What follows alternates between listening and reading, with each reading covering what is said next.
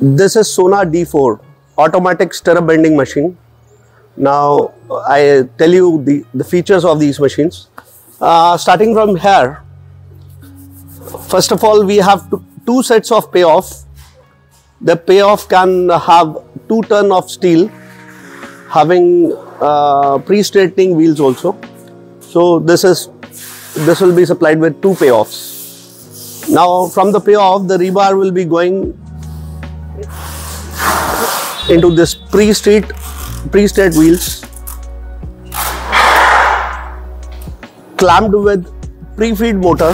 Now this what pre-feed motor does is it feed to the traction wheels. So we clamp the steel here to assist the feeding of the rebar to the traction wheels instead of manual pre-feeding. I open the door of the machine so that I can show you the traction wheels also.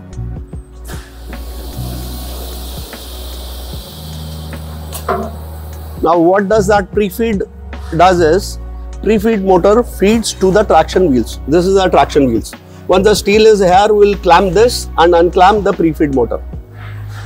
Now this have 2 sets of straightening wheels. One is horizontal wheels. It can straighten the horizontal bends of the rebar. Then we have other set of straightening wheels which is for vertical errors. The traction wheel is having the power of 22 kilowatt, and here is the bending head which is having the power of 7.5 kilowatt. The cutting motor is having the power of 4 kilowatt. This is also being provided with HMI, human machine interface, so that you can command the machine.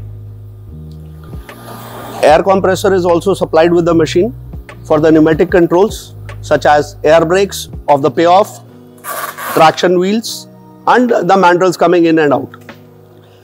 We also always recommend to supply this automatic servo voltage stabilizer.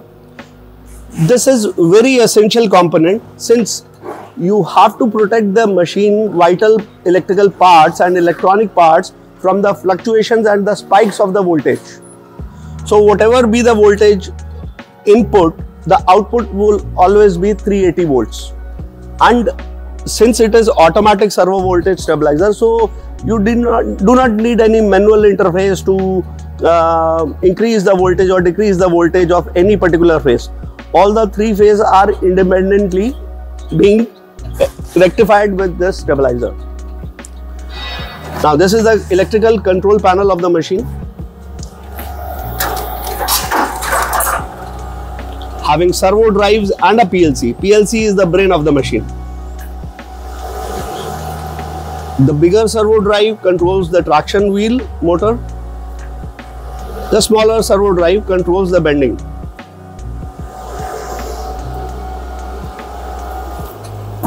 Let us demonstrate one piece of stirrup to you. We have already fed a shape of a square, 200 mm by 200 mm.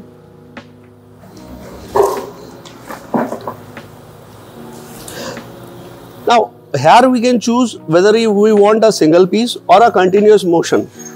Continuous motion means you feed 10,000 pieces, the machine will keep on producing the stirrups and keep on counting those stirrups.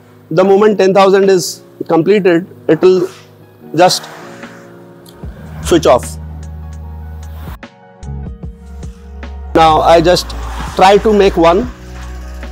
Here we go.